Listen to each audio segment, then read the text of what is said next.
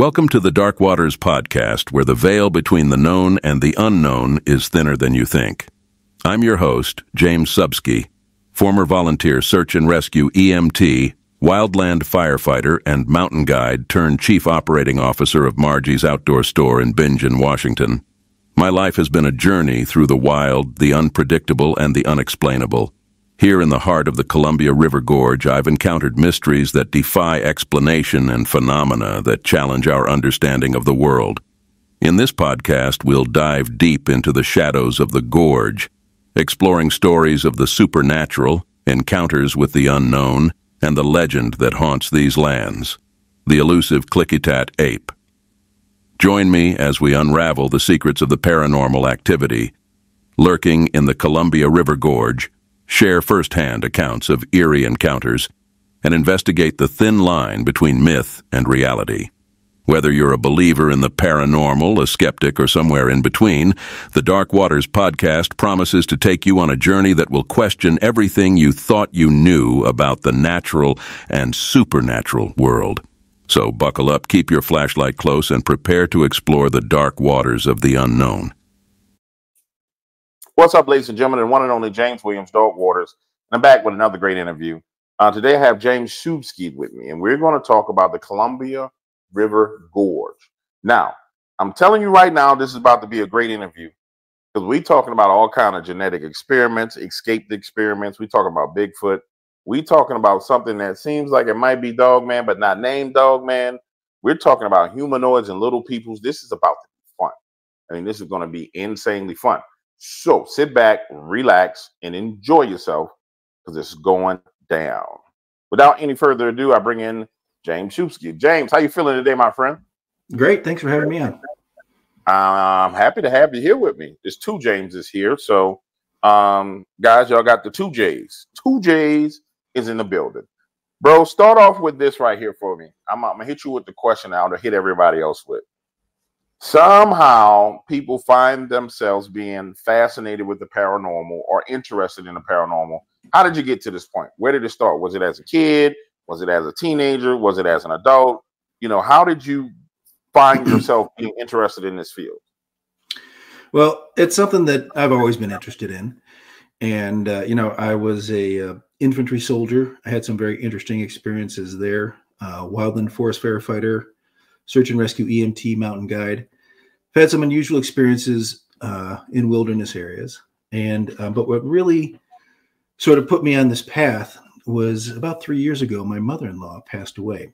And she had a number of businesses in the Columbia River Gorge. And so my wife and I made the decision to carry on the family businesses. So we moved down here, and we had to reconfigure one of them. And my mother-in-law's name was Margie. And so we turned a store that she had into Margie's Outdoor Store. With all my outdoor experience, sort of made sense for me to run that kind of a shop. Well, wasn't long after we sort of put up our signs and said we're an outdoor outfitter that people started coming in and telling us all kinds of amazing stories about their experiences in the wilderness areas around the Columbia River Gorge. And we were hearing stories about sasquatch, UFOs, portals, all kinds of really out of the ordinary things. And what was amazing to me was it seemed like everyone who lived here either knew somebody or had had an experience themselves. So I put up a big sign in the window and it said, "File your paranormal reports here." And I didn't know what we were going to get. Well, we're about 2 years later and we have had easily over 250 reports. And it's everything from glowing orbs, classic UFOs, Bigfoot. We've got this really interesting story about, we've had over 80 reports alone on a creature we call the Klickitat ape cat, which is this enormous Black Panther creature that's been spotted in the county. And so that is really what put me on the path. Since then, as I start to dig in some of these mysteries, I mean, you can imagine with 250 reports, it's a couple times a week a new Scooby-Doo mystery walks through our door. And it's really, really interesting stuff. And we're just now starting to see some patterns and some interesting data. We've got a lot of theories about why the gorge, which is one of the most geologically unique places in the country. Why we have so many reports in this area. All right. So let's rewind a little bit. For those of us like me who are not sure where the gorge is, let's do like, imagine you're above, you and I are floating up in the sky. Tell us where it is so we can lock in. Sure thing. So Marge's Outdoor Store is located in Bingen, Washington. And Bingen, Washington is in southern Washington state. We are about 60 miles east of Portland, Oregon. All right. So the Columbia River forms the border between Washington state and Oregon state. So there's a bridge, it's maybe a mile long, and I can get right from my store into Oregon. Now, the gorge itself is a really remarkable area. So the Columbia River is the largest river in North and South America that flows into the Pacific Ocean. It's been here for about 40 million years. So there's this really strong established current of energy flowing through the area. Now, it's unique because it flows right through the Cascade Mountains. And in fact, it is the only sea level passage through those mountains. It's a very rare phenomenon on Earth. There's very few places like it. The western half of the gorge, which is about 80 miles long, is a Pacific Northwest rainforest. The eastern half sits in the rain shadow of the mountains, and it is a high plains desert. And so I start my day in Stevenson, Washington, where my home is. I drive about 25 minutes, and I start off in a Pacific Northwest rainforest, and I drive to the edge of the desert. That's crazy. Yeah. So it is a stunningly beautiful place. It's so beautiful, in fact, that in the 1980s, U.S. Congress, in a rare moment of bipartisanship, designated it with a special protective status. It was the nation's first national scenic area. Basically, what that means is we're sort of like a national park, but all of the scenic viewways and things like that are protected. And so it's one of the few places where you can live in incredible beauty, park-like beauty, and still live and work and have businesses, but it's also got that unique protection. So some of the things that make this place incredible is that in a half a mile, you can go from basically sea level at the river to 3,000 feet. There are steep cliffs all over the place. We have over 90 named waterfalls on the Oregon side alone, which is the highest concentration of waterfalls anywhere in the United States. Some of these waterfalls are over 600 feet tall. You move around the gorge.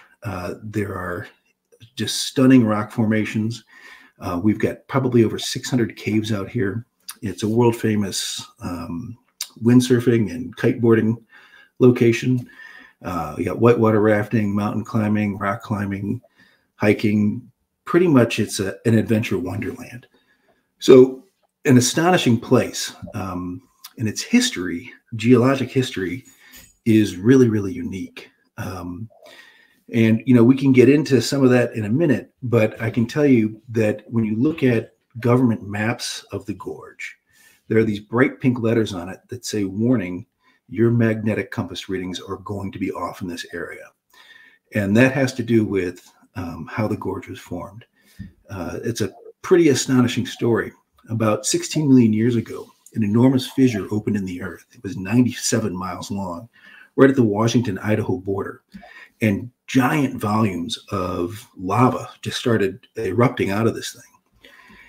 So much lava erupted out of this thing, this giant fissure, that if you spread it out evenly over the lower 48 states, it would bury the entire United States in 60 feet of lava. Wow. And this rock, they estimate over 300 different eruptive events. And so when you get to the gorge, you see this layer cake, like each of those different lava flows. And that lava flowed 300 miles through the ancient Columbia River Valley all the way to the Pacific Ocean. Well, as each one of those, that lava flowed in, and when it was still soft, the magnetic material in it, the iron and whatnot, oriented towards the Earth's magnetic North Pole. Then maybe 10,000 years pass, another lava flow comes in, and at this point, the Earth's magnetic North Pole has moved. And so the second layer is going to point towards the new magnetic north. You know, like our North Pole in the last 100 years has moved 700 miles, right? Right. So it's a pretty significant difference. So what that means is that each layer has a unique magnetic signature. It's a very unusual system. Then about 2 million years ago, we had the Cascade Mountains rise up. So literally the river's older than the mountains. And you have mountains like Mount Rainier, Mount Hood, Mount Adams, Mount St. Helens, Mount Shasta. These are all Cascade peaks, all over 10,000 feet tall. And they took those layers and then they bent them. And so now these magnetic layers are now at weird angles to each other. And then some of your listeners may have heard of, Graham Hancock or maybe Randall Carlson talking about these Younger Dryas floods. So about 15,000 years ago, there was this ice age lake that was formed. They say it was trapped behind a glacier dam formed in Missoula, Montana. Well, in a single day, that dam catastrophically collapsed. And the volume of water equal to all the Great Lakes combined rushed across Washington State, eastern Washington State. The water, as it came across Washington State, was over 300 feet deep. It's the most epic flood that we're aware of in the history of the earth. And this all got trapped at the eastern edge of the gorge, a place called Wallula Gap. And then it started shooting down the gorge. And in some places in the gorge, like where my store is, those waters were over 1,000 feet deep. And it absolutely scoured the landscape. Nothing was left. Nothing lived. And completely reset the gorge. But basically what it did was it scraped away all of the topsoil, all the trees, all the forests. And those magnetic layers, which would normally be hidden, are now all exposed like a live wire. And there's some really interesting theories about how, because our brains contain magnetite crystals, this is a 100% verified scientific fact, that in our hippocampus and our temporal lobes, they estimate there to be 5 million magnetite crystals per gram of brain matter. And this is what allows animals to navigate with magnetosense. And in the 1980s and 90s, a guy named Dr. Michael Persinger up in Laurentine University in Ontario, Canada, did studies about what happens when you manipulate magnetic fields around a human's brain. And a whole range of perceptions emerge. People have a sense of presence. He created this helmet. It's like a motorcycle helmet with these solenoids on it. And in the media, they called it the God helmet because a number of his study participants claimed to have seen God while he was manipulating these magnetic fields. And so, like I said, we way over-index in terms of the amount of paranormal reports we receive in the gorge. It's an enormous number. I'm just one storefront, and in 2 years, we've gathered over 250 reports. But it's not just me. Washington State has the highest per capita UFO sightings anywhere in the country, and the highest per capita Bigfoot sightings anywhere in the country. And I really believe that, and of course, here in the gorge, we're sort of the beating heart of that stuff. The very first UFO sighting that became popularized was the Kenneth Arnold sighting. I believe it was in June of 1947. He was flying a private plane across the Cascade Mountains, and it started, he saw 9 saucer-shaped craft. Basically, he flew from the north past his location near Mount Rainier and right towards Mount Adams, which is a part of the gorge geologic complex. And Mount Adams is very famous UFO hotspot. And so from the very beginning of the UFO flying saucer phenomenon in America, this area has been right at the center of that. And then, of course, many, many, many of the Bigfoot stories that you hear come right out of this area. Basically, in the Washington side, there are 2 counties. There's Klickitat County, which is where my store is located, and Skamania County, which is where my home is located. And Skamania County was the very first government agency anywhere in the world to actually legally protect Sasquatch. And if you shoot a Sasquatch here in Skamania County, you're going to be charged with a felony. I'm going to stop you. I want to rewind and ask you a question. So are we saying that the working theory, the working theory came up in my mind, James, is that because of these magnetic lines and the magnetic fields, people have the ability to see the UFOs and all the paranormal activity more in that area versus other areas because of the unique structure in that area with the magnetic fields. That makes a hell of a lot of sense if that's what you're saying. It is what I'm saying. Very astute of you to pick up on that. So you think about like a radio station. Say you're listening to a classic music station, right? You have to tune the receiving apparatus to that station to pick up that information. It's existing in the world. You normally don't see it. It's only when you get your tuner and you set it up right that you're going to be able to listen to classical music. Simultaneously, there's talk radio, there's classic rock, there's hip hop, there's all these different stations being broadcast. By simply adjusting that tuner, very slight electromagnetic adjustment, you're suddenly able to perceive things that have always been there, but you didn't have access to because you weren't tuned to them. What I think is happening out here in the gorge is that this is such a electromagnetically active area that people's tuners are automatically getting adjusted. And, it can also be influenced by things like solar weather, whether that's impacting the Earth's magnetosphere. Might even have to do with the types of things you ate that day. Maybe more potassium in your diet will adjust some of these chemical levels in your brain or whatever. And so you're perceiving things that I would argue are always there, but you're just not tuned to being able to perceive them. We have tons and tons of co-witnessed reports. So these are reports where there are multiple people seeing the same thing. I have a group of 6 whitewater rafting guides that for half an hour watched an enormous egg-shaped UFO float in the sky.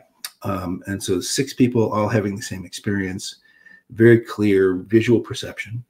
We have photographic evidence. So I myself have taken pictures of glowing orbs and some of the more tectonically stressed areas of the gorge. And I've seen them with the naked eye as well. We have obviously tons of footprints in the area. One of the most significant Bigfoot castings, it's called the Skookum cast, occurred on the flanks of Mount St. Helens.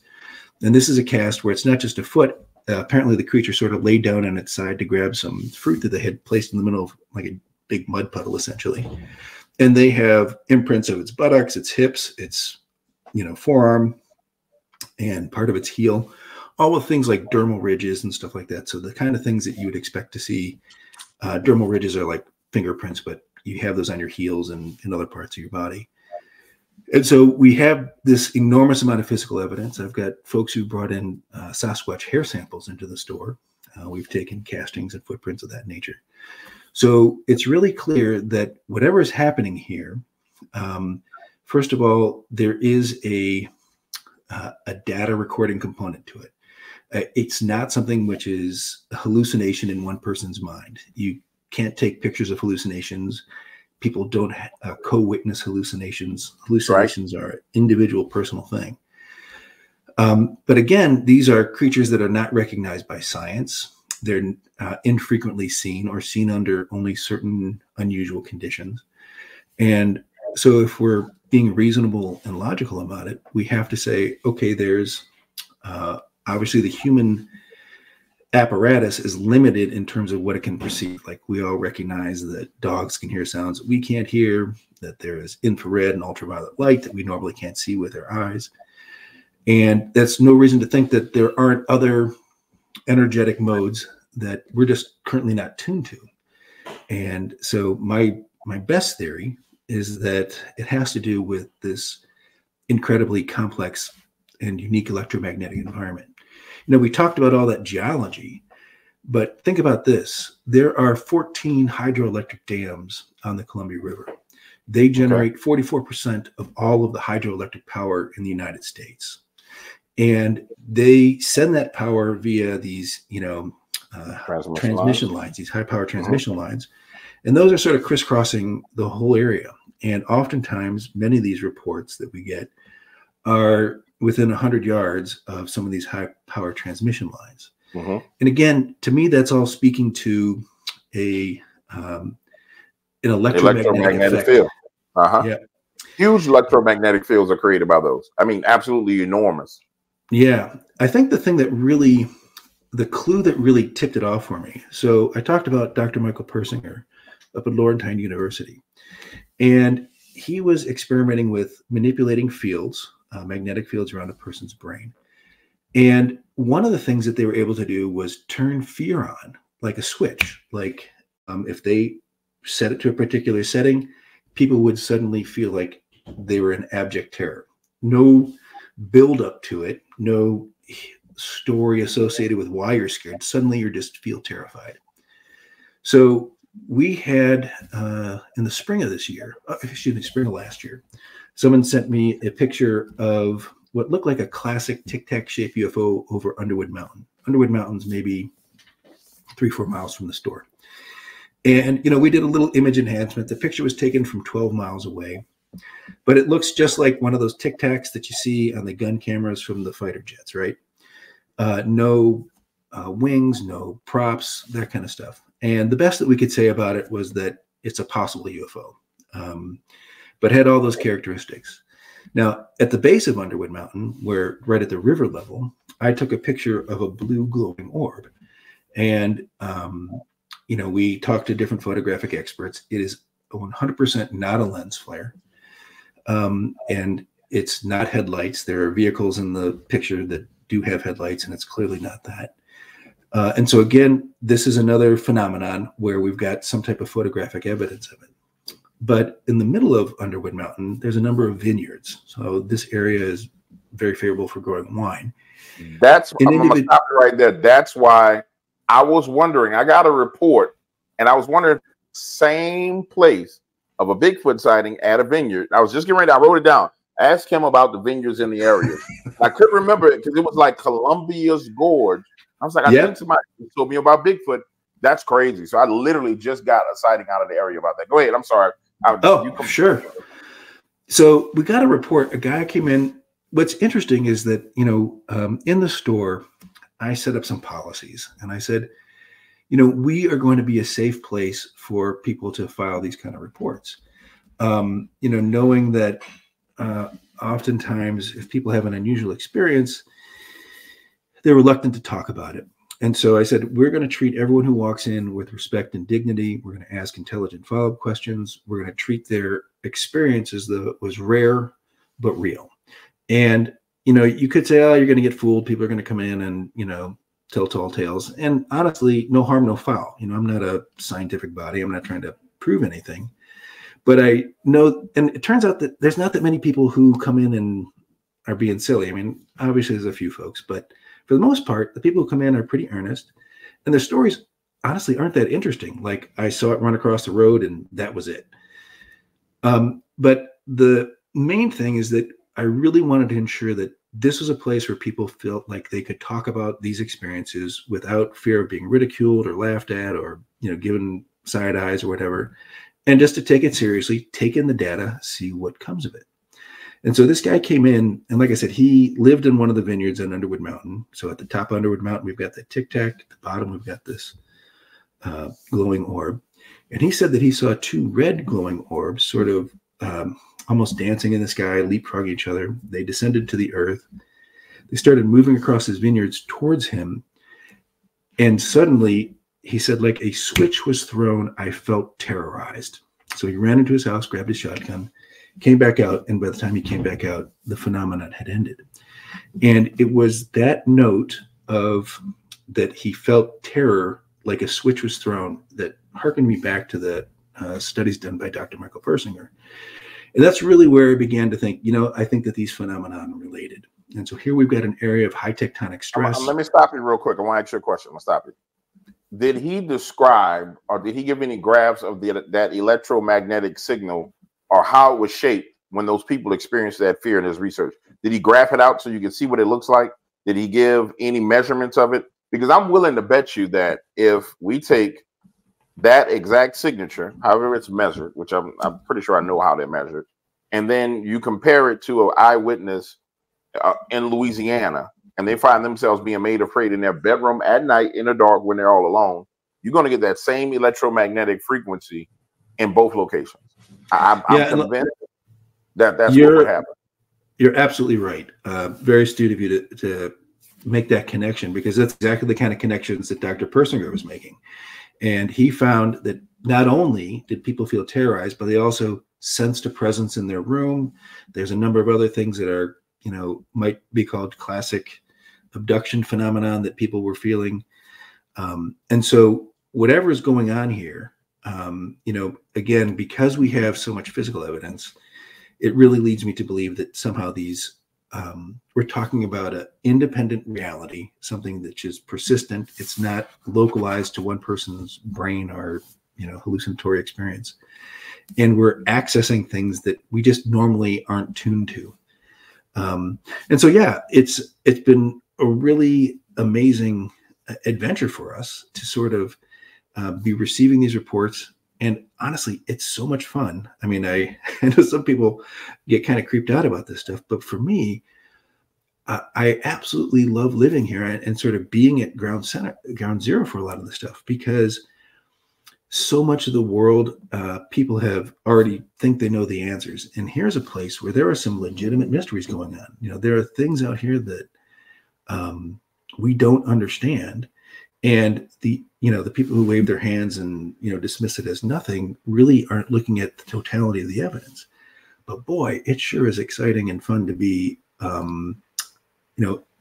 participating in this and starting to try to make sense of it. It's one of those fields where scientists aren't touching it for taboo reasons, reasons that involve their funding and their professional reputations. I don't have that concern. For me, it's just an exciting avenue of exploration of what is going on out here and how can we learn more about it. That's the thing about this field. You find that there's two sides to the coin. There's guys like me and you who we enjoy it. We look at it from a scientific standpoint, but we're not scientists. And then when you meet with a scientist, like I just did an interview with a scientist about UFOs that's releasing today.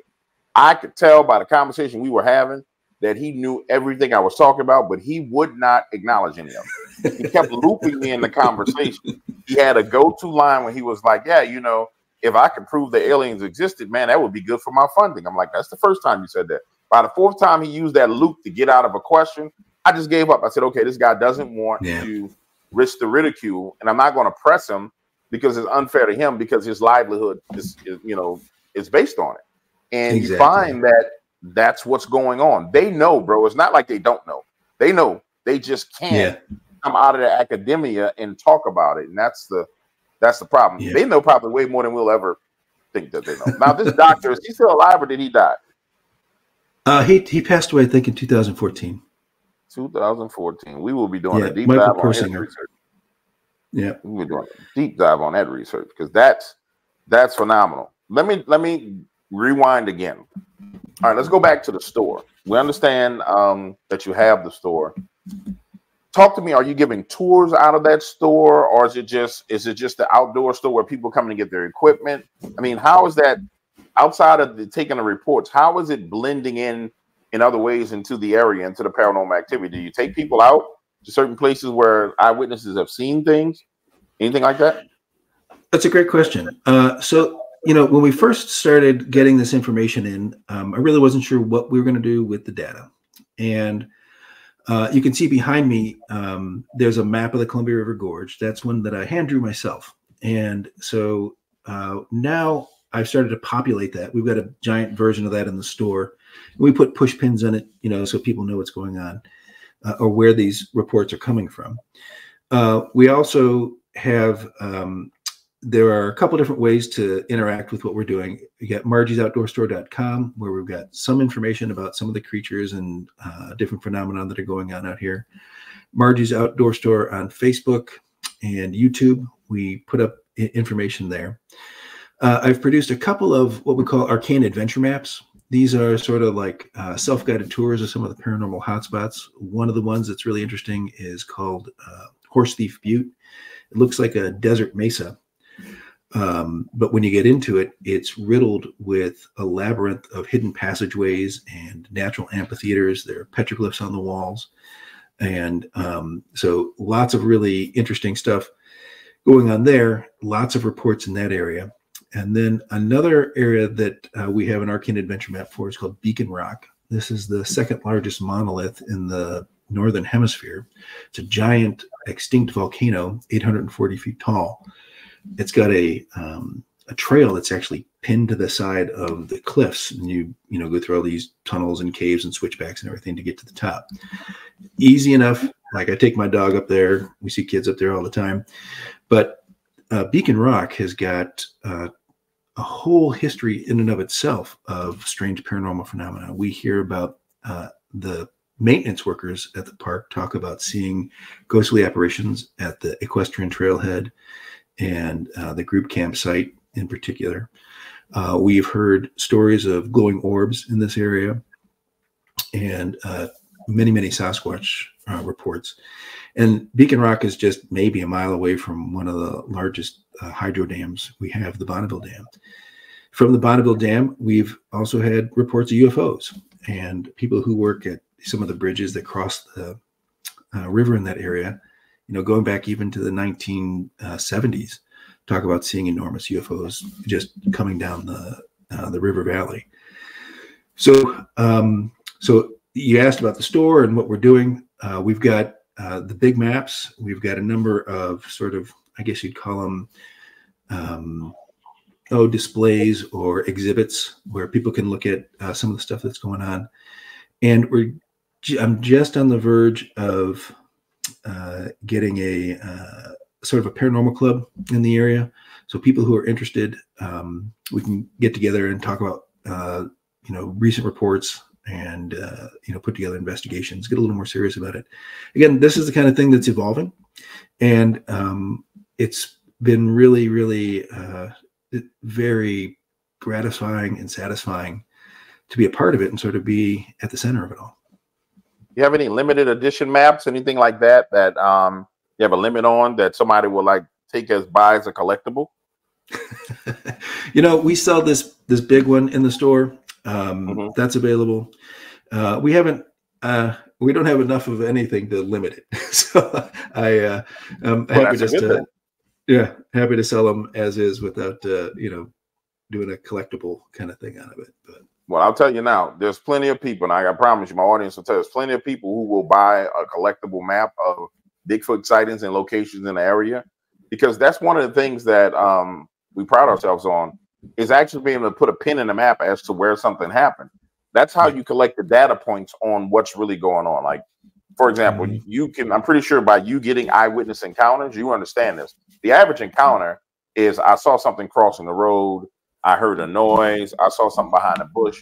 There's normally not these epic encounters where Bigfoot is chasing down the road and ripping a bumper off and punching through the window. It doesn't happen that way. Those are like 1 in a million almost, right? But the data set of, okay, there was a sighting here, it has tremendous value for people who want to be researchers, because they can't get to that location, but they can definitely collect it as research. I'm just bringing it up as a point. It's a good idea for you guys to.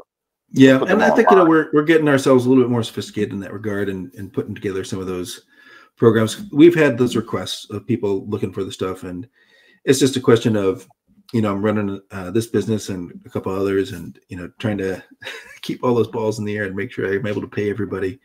Some of these things take back burner kind of stuff. I got you. Let's switch gears. I want to know about some of the things that are actually active around there. So I know we have this giant cat that has a monkey face that sounds like a Dogman, which we call Dogman. Does that thing stand up on 2 legs, or is it always on all 4s? Let's just get that out of the way. All right. So you're talking about the Klickitat ape cat, and we have had over 80 reports of this enormous, very mysterious Black Panther-like creature creeping around the Columbia River Gorge. So, as we compile these reports, some of them go back to 1968. Like I said, 80 different reports. Just got one today, in fact, a new report up by Mount St. Helens. And so of these reports, all of them describe this large, very muscular black cat with a long black tail. And that's really kind of one of the key characteristics. Obviously, we have black bear out here, and we've got cougars. But when we talk to the wildlife professionals, they will tell you that there is no such thing as a black cougar, right? Cougars are either sort of a tawny tan, and when they express their melanin, they go to more of a reddish color. But no scientist recognizes black cougars in North America. The only big black cat in North America is the jaguar, when it's in a black melanistic form. but their range is 1,000 miles south of Klickitat County. So the idea that there is a black cat running around in Klickitat County, even if it's just a mutant black cougar, is national news. So everyone talks about that. And the defining characteristic, the way we know it's not a bear or a cow or something like that, is this cat-like tail, and then these sort of feline body shape and feline movements. In fact, over the summer, we got a video. It's a crappy Facebook video of a couple that caught it at the west end of the gorge on film. You look at the thing and it's a spot kind of crawling around in the background, but it wouldn't be what I call conclusive evidence. So 80 reports, large black cat. About half of those reports, including the one that came in the store today, say that this creature is enormous in size. So by that, I mean 4 to 5 feet tall at the shoulder.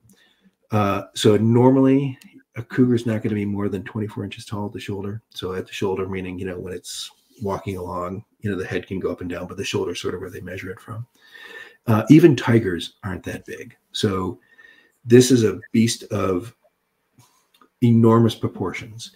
The fossil record only indicates that there is one creature that was ever a cat of this size. It was an Ice Age cat called the American lion, or Panthera atrox. And this was the largest cat that ever lived on Earth. There's a really solid fossil record of it. It absolutely lived in Washington State 10,000 years ago. And among its characteristics, it was over 1,000 pounds, and it had the largest brain pan of any cat that ever lived. So, but outside of the Panthera atrox, there's nothing that describes a cat-like creature that is 4 to 5 feet tall at the shoulder. And then there's a handful of reports that say that this creature has a face that looks like a monkey. And that's one of the ones where, I always keep an open mind, but when I first heard that, it's kind of arresting. Like, how does that even work? What does it look like? The first guy who came in, the very first report we ever got, the guy was navigating, orienteering up near Buck Creek, probably 4 or 5 miles, not far from Underwood Mountain, in fact. And his compass started acting weird. Shortly thereafter, he looked up across the creek, and there is this enormous black cat-like creature sitting across the creek looking at him. And he's the first one to describe it having a monkey-like face. He said the best way I can describe it is a cross between a cat and a monkey, intelligent ape-like eyes, and some other primate features. He watched the cat for, he says, close to 5 minutes. And so he got a really clear look at it. It was completely unafraid of humans. And we hear that again and again in many of the reports, that the creature does not seem to fear human beings. Really rare, because normally a cougar is will abandon a fresh kill just at the sound of human voices. So the fact that there's a cat looking at somebody and not running away, very unusual. So when I first got this report, the guy, this was not long after I took over the store, and it took him about 45 minutes to work up the courage to tell me what he had experienced, because it's such an unusual thing. And he also had a family connection with my mother-in-law. So not quite a friend of the family, but someone who was familiar to the family. So in my mind, it was kind of a credible report. One report doesn't, mean a whole lot. It's just, okay, well, interesting data point. Where does it go from here? But yeah, he described 4 to 5 feet tall shoulder, black fur, monkey-like face. So I was really excited. The next day I was talking to my employees, and as I described the creature, one of my employees, Missy, started shaking. And I said, "Are you okay? I mean, what's going on here?" And she said, "Oh my God, James, I have seen that thing myself." And she was driving down Klickitat Canyon at dawn. She saw this enormous cat-like creature on the side of the road. She even stopped her car to watch it. And eventually it walked into a small patch of tall grass, and then she never saw it again. And she wondered if she should, talk to the homesteads nearby to warn them that there's this enormous black predator in their area. She decided against that. And it's kind of a good thing, because when she described this creature to her family, they told her that she had probably seen a cow. So think about that. Like, here's a grown woman. You're gonna tell us a cow? Yeah, and you don't know the difference between a cow and a giant black cat. Like, it's like if you saw a red Ferrari driving down the street, and you told your family, "Hey, I saw a red Ferrari." It's like, red Ferraris are pretty rare. What you probably saw was a minivan. It's like, Right. It's ridiculous on its face. But, the sort of pushback and kind of joking ridicule that she got, she just clammed up about it and never talked about it again. Mm-hmm. And once I described this creature to her, she said, "Oh my God, this is something that I've experienced myself." And so Missy's a really honest person. No reason to suspect that she was, making this up or anything like that. So at that point, I realized we've got something to talk about here. So obviously the store's got, an advertising budget. So I put up some radio ads asking, has anyone seen this cat? Put some flyers at some of the trailheads and things of that nature. And reports started flooding in. A lot of them really unexciting. I was driving my ATV, a giant black cat jumped across the trail, scared the crap out of me, and I never saw it again. So a lot of stuff like that. We've had a report, a guy saw it in his driveway, and it had a kit with it, a youngling. So this thought that these things are reproducing. Obviously, if you're seeing young. We had one hunter that saw it in the scope of his rifle, decided not to shoot because he wasn't sure it was an endangered animal or not. We've had reports of it swimming in the Columbia River and up in trees in the area. Senior law enforcement officials tell me they've seen it. And so there's this really large body of field reports. And, I'm trying to make sense of it. And as I'm going along, like, I won't hear that monkey face description for a while. And then someone will come in who's really credible. Like, I talked to a wildland forest fire crew chief, and they were deployed up between Mount Adams and Mount St. Helens. These are two stratovolcanoes that are within 35 miles of the store. And they were fighting forest fires up there. The whole crew saw this giant black cat with a monkey-like face, and they wondered what the hell they were going to do if it ever showed up in their camp. They were on a 3-day deployment. So what's interesting is we have reports that go back all the way to 1968. That's the earliest report that I've received. There are no hostile encounters reported. No one ever says this thing attacked me or it attacked my pets or anything like that, which is a really curious data point as well. Many folks report feeling like they're in the presence of something special or unusual when they encounter it. What's interesting is that the woman who was the fire crew chief said her description of the monkey-like face was a little more helpful. She said that, how like a German Shepherd has got a long snout, but a pug dog has got a shortened, flattened face. Yes. And her description was more like pugs and German Shepherds are both dogs. It's just one has got a more compressed facial structure. Right. And, you can imagine that that there may be some type of thing going on there where it's, just a more of a different facial build than you normally see. And so people have this perception it looks like a monkey to them. Again, I'm trying to make sense of the data that's coming into me. I haven't seen it. I haven't seen its face myself. And so really hard to sort of ascertain what we're looking at. We do know that like the Panthera atrox had a great degree of sexual dimorphism. That means that males and females are different sizes. And so many of the reports that we get, like close to half of them, are that it's sort of more of a regular sized cougar sized animal.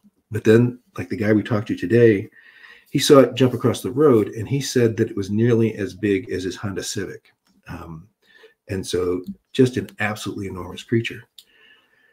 So there's some questions like, all right, well, we've got a lot of credible folks reporting with field reports of this phenomenon. You can either say they're all liars, which is not a theory I accept. It just doesn't make sense, right? Why would there be 80 people lying about this thing, putting themselves out, and especially given the responses of people that I know personally and their reactions to it, I think that we're genuinely talking about actual field sightings. So you look around, what are some other explanations? Well, there is a Native American tradition of a race of supernatural panther protectors. It's a race of what they say they come from the underwater realm, and they're called in the Great Lakes area Mishepeshu. And so these are this race of beings that they look like Black Panthers, and they come from the underwater realm. When Native Americans talk about things coming from the sky realm or from the underwater realm or from the underground realm, they're talking about beings that have a foot in the spirit world and the physical world. That's those sort of transitional type of beings, which sounds a lot like the types of things we were talking about earlier in the show. What's interesting about the story of the Mishepeshu is that one description I read said that it looks like a Black Panther with the face of a man. And so interesting correlation there. Now, here in the Columbia River Gorge, there are tons of petroglyphs. So these are rock paintings and rock etchings. And over by that Horse Thief Butte area that I was talking about earlier, there is this really fabulous image of a cat-like creature, big ears, eyes, long teeth. And under its head, there are these wavy lines looking like water. And then coincidentally, there's a crack running through the water. And so it may be that the inhabitants of the Columbia River Gorge have been experiencing a creature like this for millennia. We just don't know. There's another interesting lead. So just south of Mount Adams, maybe 20-minute drive from our store, there's a place called the ESETI Ranch. ESETI stands for Enlightened Contact with Extraterrestrial Intelligence. And for decades, Jim Gilliland has opened up his property. People come from all over the world, and they watch UFOs fly around Mount Adams all night. And people come as skeptics, and they leave believers. And so you can go to eseti.org, and the first thing you'll see is their logo, which looks like a lion face. There's a lion face on there. And one of the races of extraterrestrials that they claim to be in contact with is a race of feline humanoids. So I haven't had a chance to talk with them in detail about this, but there's another possibility where locally there is a group of individuals that claim to be in contact with feline humanoids. Sounds a lot like kind of what we're talking about.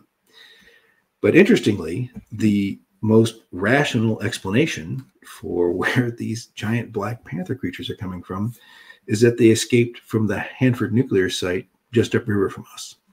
And so Hanford was a part of the Manhattan Project, which got started way back during World War II. And when you walk through the facts and the data, it's remarkable that may be the most reasonable explanation for where this thing is coming from. I'm sorry, I think I'm mute. Yeah, I'm sorry. So are we saying nuclear genetic mutations, normal mutations, or are we saying genetic experiments? What are we saying when we start talking about this? We talking about? I think we're talking about genetic experiments. And so let me walk you through sort of the history of that whole program. So World War II, Einstein writes a letter to the president worried about the Nazis unlocking the secrets of the atom. They take him seriously. They spin up the Manhattan Project. So everyone knows that there's Oppenheimer down in Los Alamos, and he is working with the engineers, and they're designing the bomb. But over in Hanford, the U.S. government needed a place where they could set up the first industrial scale nuclear reactors. And they chose Hanford, which is along the Columbia River. They basically evicted all the people who were living on a 600 square mile area of land that had 45 miles of the Columbia River running through it. It's really close to a new hydroelectric dam up there. They knew that they needed the electricity from the dam and the water from the river to cool the reactors and power the whole facility. And they needed a place that was remote enough and far enough away from the coast that it couldn't be bombed, by Nazis or Japanese people or whatever. And so they spun up this Hanford nuclear site. Eventually, after we won the war and the Cold War started, they produced enough plutonium there to build 60,000 nuclear weapons. It's often referred to as the apocalypse factory because it was our #1 nuclear site. And so during World War II, it's top secret. They've got a whole army of 40,000 people who build this city overnight. They build the reactors, they get everything going. And from day one, they had a biologist there, and his name was Dr. Lauren Donaldson. Look, the only thing that Dr. Lauren Donaldson, he was from the University of Washington, the only academic accomplishment he had ever done was he had created a super animal. So it's called the Donaldson super trout. This is a fish that is 8 times larger and stronger than a normal fish. And it reaches sexual maturity in half the time. It can swim in salt water and fresh water. It's super survivable. It's a very tough creature. They use it even today to stock fisheries.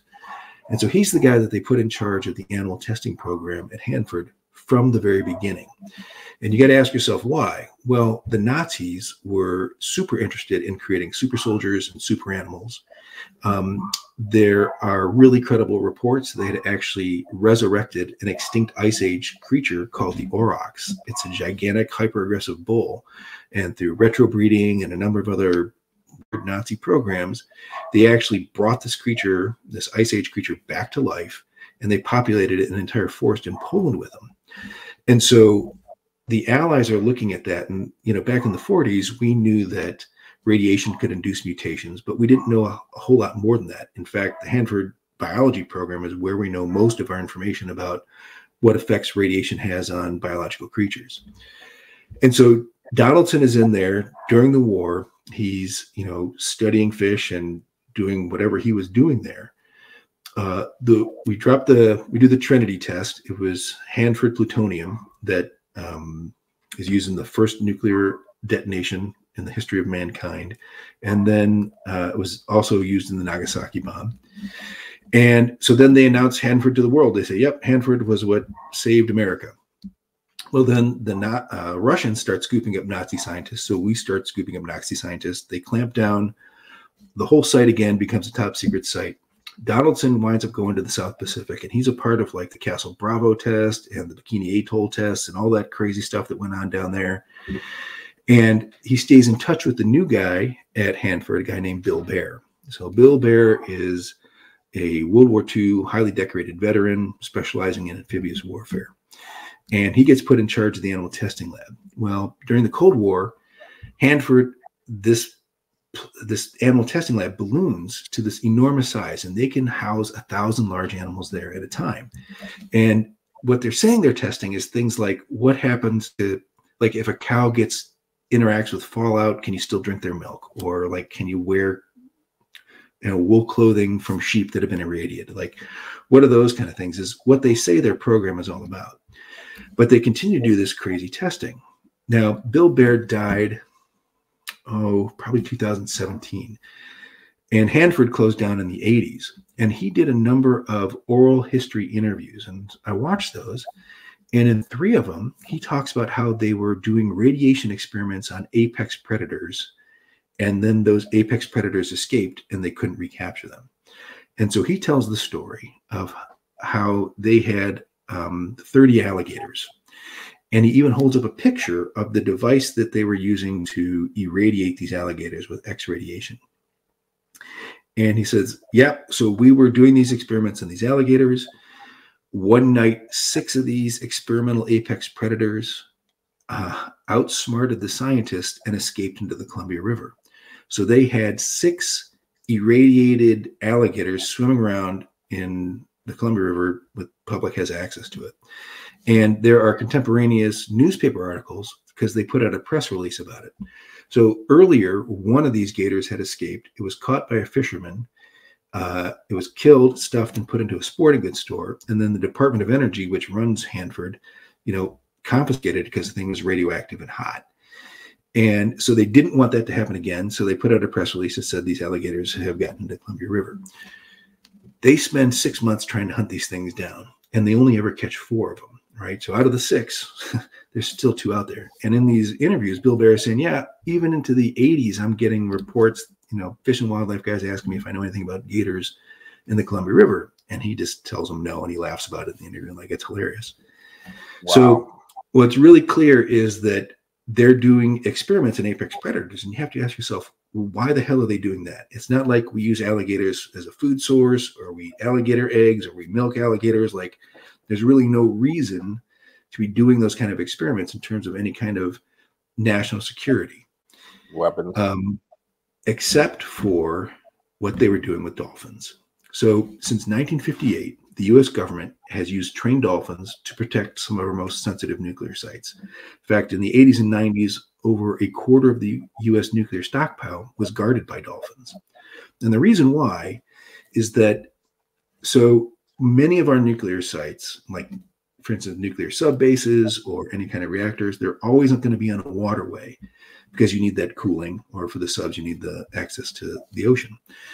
And like, if you're worried about Soviet scuba divers coming in and sabotaging or surveilling your site, you can't really use sonar to detect them, because a scuba diver is the same size as like a seal or a tuna or some other piece of marine life. But they learned in 1958 that you can train a dolphin to identify those guys.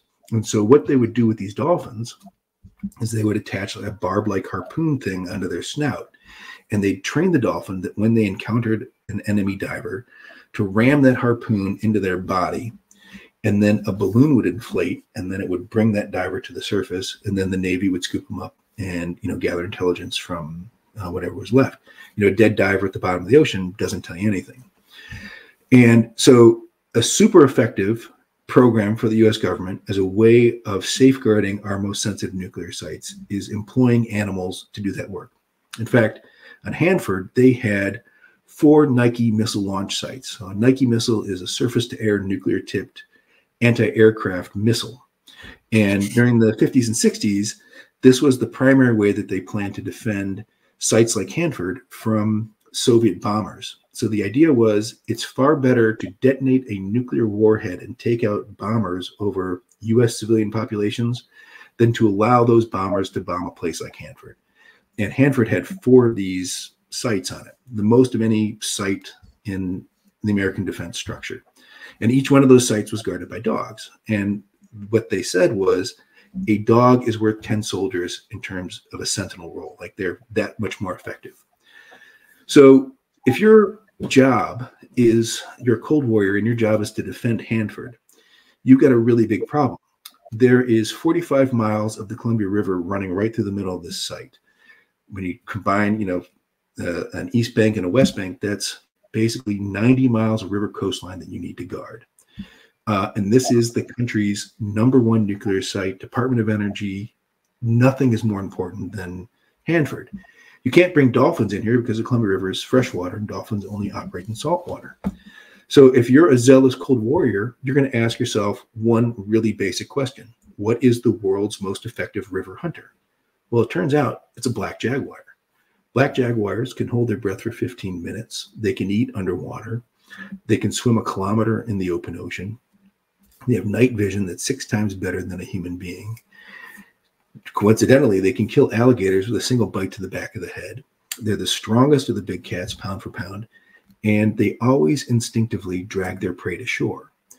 And so if you were looking for a base animal to create a sentinel creature, the jaguar is your #1 starting point, right? If you need to guard 90 miles of river coastline, you're going to pick an animal that has this array of super abilities.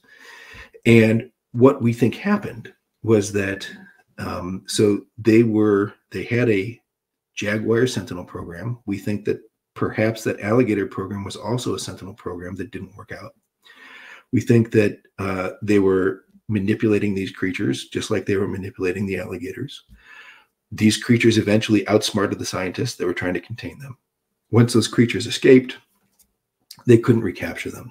And so if you look at the position of Hanford in Washington State, if you go north, south, or east of Hanford, you just go deeper into desert. If you head west towards Klickitat County, this is a place that's got an enormous variety of habitats. There's tons of trees and available prey food sources. And so what we think happened was that they had a a jaguar sentinel program where they were manipulating these creatures just like they were manipulating the gators. They eventually escaped and they headed west into Klickitat County. And that's why now we're seeing, we've got over 80 reports of giant black panthers creeping around Klickitat County. Man, that makes so much sense. And it makes so much sense if you take that same thought process and apply it to different locations based on where things need to be protected. The animal that they would use would change. And so you would have a genetically modified wolf, you may have genetically modified crocodiles, you may have all kinds of stuff. And then you combine the fact in that just 2 years ago, they were trying to work a bill through the Senate to stop them from doing genetic modifications. And it was a bill to stop what they were already doing. And they voted to keep it going. It makes all the sense in the world, man. It makes all the sense in the world. The other thing that's really interesting, we've had no hostile encounters. And that to me is a real head scratcher. I mean, this is an enormous predator, right? 4 feet tall at the shoulder, bigger than a tiger. Why is it unafraid of humans? Cougars are terrified of humans. Well, if you had a sentinel creature, you would want it to be desensitized to human presence. Like it shouldn't automatically attack humans. It should only attack humans under certain command words or certain conditions or whatever. And you'd want it to be completely familiar with people so that it, was able to work with its handlers. And so again, we're trying to put together the pieces and we're missing half of them, right? And so this is a really complicated puzzle, a lot of weird things going on here. But, for my money, if you don't want to evoke some kind of supernatural explanation, they're some type of extraterrestrial feline humanoid race, or there's some type of, Native American tradition of something that's come from the spirit world, and you're just looking for, hard nuts and bolts. We're not looking for anything magical or spiritual. This story about the Hanford nuclear site is one that seems to make a lot of sense. Now, let me ask you this question. This is how we'll know how close you are if you hit the nail on the head. Have you had any pushback since you started talking about that? I really How many times have you talked about it publicly so far? Like how many? Couple dozen times. And like I said, today, the report that we got, someone had heard me on another podcast, and they came in. This individual saw it leap. They were driving from Mount St. Helens. They saw it leap into the middle of the road and then jumped off out of the road. We've had other folks, talk about when it jumps across the road, its body stretched out, back paws to front paws, reaches from the white line to the yellow line to the white line. So a really enormous creature. But to answer your question,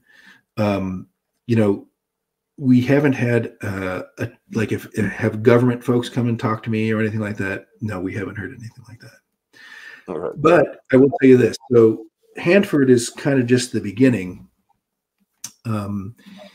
in terms of government involvement in the area. You can imagine with as much infrastructure we have here. So if we're producing 44% of all the hydroelectric power in this country, we've got this enormous waterway, there's railways on either side of it.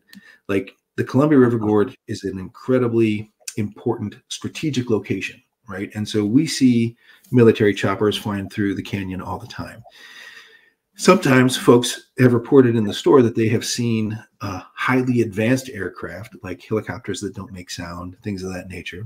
We've had reports of multi-domain craft, craft that is flying through the air and then dives into the river and continues underwater. We've had folk that say that while they were hiking, they were stopped by soldiers and told they couldn't enter certain areas. We've had areas that have been completely closed down by government agencies.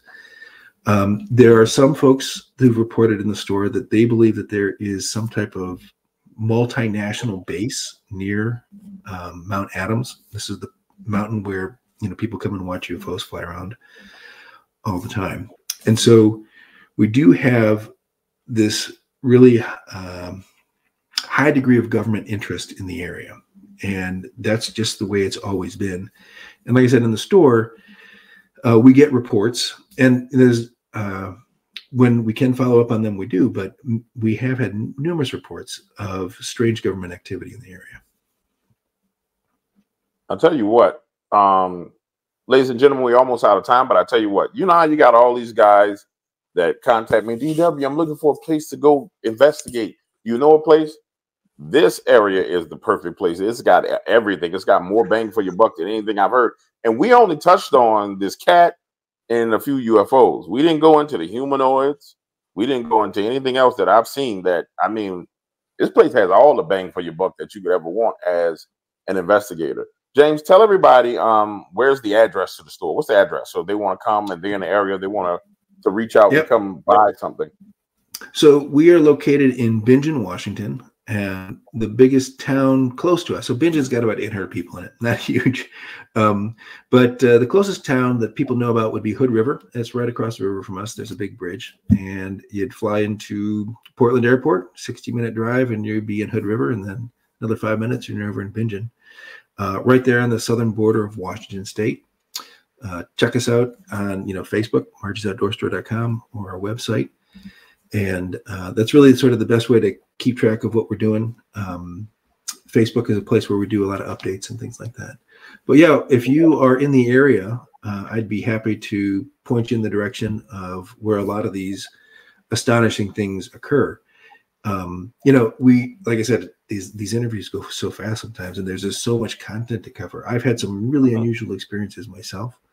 Things that I've seen over by Horse Thief Butte. There's an area here we call Broke Leg Barrows. It's basically a lava flow that's the size of the island of Manhattan, and people have gone missing in there. And I've had strange experiences of lost. I guess I'd call it spatial and temporal displacement.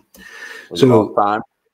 Yeah, and was transported.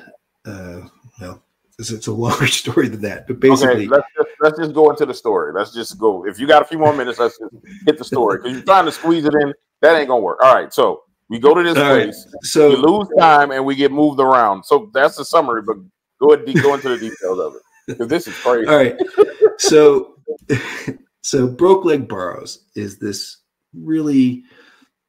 All right. Just to give you a sense, I have been a professional land navigator since I was 18 years old in the Army, right? So land navigation, compass, maps, and then as a wildland forest firefighter, and then as a search and rescue EMT. So I am, like I said, have been professionally land navigating my entire adult life. I have really good sense of direction. I know where I'm in the wilderness. Like if you are out there, if you're the kind of person that they call when someone else is lost and hurt, you can't be getting lost and hurt yourself. You have to really be at the top of your game, right? Right. So Broke Leg Barrows is this lava flow. It's maybe 20 minutes from the store.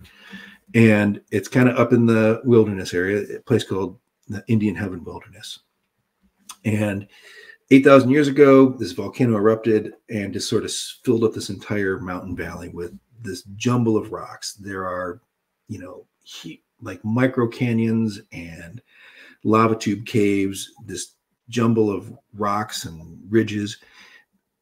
Honestly, it is the worst place that I've ever seen to navigate in. And once you get in there, because of all these jumbled rocks that are covered with moss and everything, it's incredibly quiet. It's deathly quiet in there.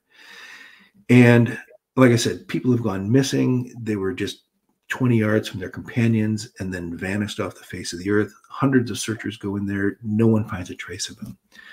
And so I was up there doing some investigations, and I was flying my drone down one of these little micro canyons. So imagine like the lava will flow and it will form a crust on the top. The lava will continue to flow through until all the lava is gone. And then you get a cave, right? Because that lava has sort of spilled out. And then that cave roof collapses. And so you get a trench. And so just for the sake of simplicity, I'm maybe 150 yards from the edge of the lava bed. And I'm flying my drone up and down, like let's just say north and south, up and down this trench, getting some footage of it, stuff like that. I walk to the north end of the trench. I make a 90-degree turn, and I start walking west. All right. So, and I walk another 200 yards. And then I find another trench and I say, oh, this is really great. And so basically when I turned west, I'm going deeper into the lava bed. And so I'm looking around, and you have to understand, when you are a professional land navigator, you are doing things like you're building mental maps. It's really, really rare if I've been someplace that I, wouldn't recognize it again. You're counting your paces. You're keeping an eye on, important landmarks. Like there's a whole series of things that are going on in the background of your mind when you're land navigating. So I make that 90-degree turn, walk another 200 yards deeper into the lava field, find another trench. And I go, this is a cool trench. I think I'm going to fly the drone through here. And I'm there for 5 minutes. And I realize that I am at the south end of the original trench that I went to, right? So I've been transported easily 300 yards and readjusted probably 110 degrees from the direction I thought I was going in. So for a person like me who has been, who is the kind of guy that you call when someone else is lost and hurt, to be completely unaware of my surroundings and completely, spatially displaced by over 300 yards, maybe even more, and then turned around, not even recognizing where I was, is a really jarring moment. Like, what the hell just happened to me? And, if you were to imagine that there were entities in this lava field, like, and no one goes in there, like, just to give you a sense of scope, the island of Manhattan houses 1.7 million people. This is an area the same size that could house 1.7 million people. And if you were an entity and you were trying to keep people out of there, this was perhaps like one of the most benevolent ways to do that, where you simply, close their eyes for a second and we're going to put you back at go. And that's going to be it. I think the reason why I spent so much time talking about my land navigation experience is for anyone else, being lost in the woods or not knowing where you are or mistaking where you are might be a fairly common thing. For me, that never happens. It's the kind of thing where, if you were driving your car and suddenly you realize, in your hometown and you realize that you were back where you started from after driving for a couple of miles. Like, it's that same level of what the hell just happened here. And in the same area, we've had Bigfoot sightings, Bigfoot footprints. The ape cat's been seen up in this area. And I have a sense, and there are no trails in there. I should also tell you that compasses don't work in there. Cell phones don't work in there. My drone was having a hard time picking up GPS satellites. And so there are these places here, obviously with this jumble of volcanic rock, the magnetism is off the charts, another highly complex electromagnetic environment. And like, that's just one tiny area of over 2,000 square miles of like vast, deep wilderness that's both desert and rainforest. It's truly a remarkable place. And if anybody is at all interested in paranormal investigation, come out to Marge's Outdoor Store in Bingen, Washington. We'll set you up. We'll tell you where to go. If I have time, I'll take you out there myself. But man, this is a place where I think it deserves more recognition. I think it's a place where some mysteries can be, some real good data can be gathered. It seems like it, man. One more question. You were physically fine, though. No nosebleeds, no headaches, no nothing crazy. It's just like somebody said, okay, nosy person, you're here. We're going to put you right here. Get out of here. Just to make the point. And it was seamlessly edited, too. Like, I had no idea that I had been moved. It took me 5 minutes to come to my senses and realize it was only after I flew my drone and I looked over and I could see the edge of my rig. I was like, holy crap, I am back where I started. Like, how in the hell did this even happen? And it wasn't, there wasn't jarring. It wasn't like I felt violated or like any kind of weird thing. It was just, we're going to bumper car you over here and that's going to be the deal. And so this place is, there's but one 4-wheel drive track into it. You can scratch into it maybe a quarter of a mile. And it's weird that there's any kind of road there at all because there's no commercial interest. There's no, you don't log in there. There's no mining in there. And this road just leads to this collection of weird pools of water that are sort of filling up some sinkholes. And I was out there and there's a campfire spot. And I found a bunch of 5.56 NATO cartridge rounds. So these are the expent cartridges. Right. And so in and of itself, not crazy. AR-15 shoot 5.56. But what was weird was that there were belt links. So, when I was in the Army, I was a squad gunner, had a M249 squad automatic weapon. It's a belt-fed machine gun that uses 5.56 ammo. And what's weird is that, sure, civilians have 5.56 ammo, good old boys, with their AR-15s in the woods, but it is illegal. Like, no one has a belt-fed AR-15. Like, that's just not something that civilians are allowed to have. And when I looked at the pattern, it looked like they were firing in all directions. Again, hard to say a lot of these things are. I mean, I'm not going to stake my claim to say there's definitely some type of military presence, but we do know that during 2014 lost person out there, the military actually showed up to find this guy. Really unusual. I mean, I've been on as a search and rescue EMT, dozens and dozens of searches. And the only time the military shows up is if, like, maybe there's a Navy chopper that comes in or a Coast Guard chopper that comes in to help airlift somebody, but you never get boots on the ground. And here was this military unit searching for this guy. So again, there's a lot of strange things going on out here. I think I'm just kind of scratching the surface of all of the strange phenomenon and all of the ways these different organizations and entities and everything else are interacting out here. Nah, man, that's crazy. You know exactly what you're talking about. That's crazy, man. That's insane. All right, James, we're gonna shut it down right here.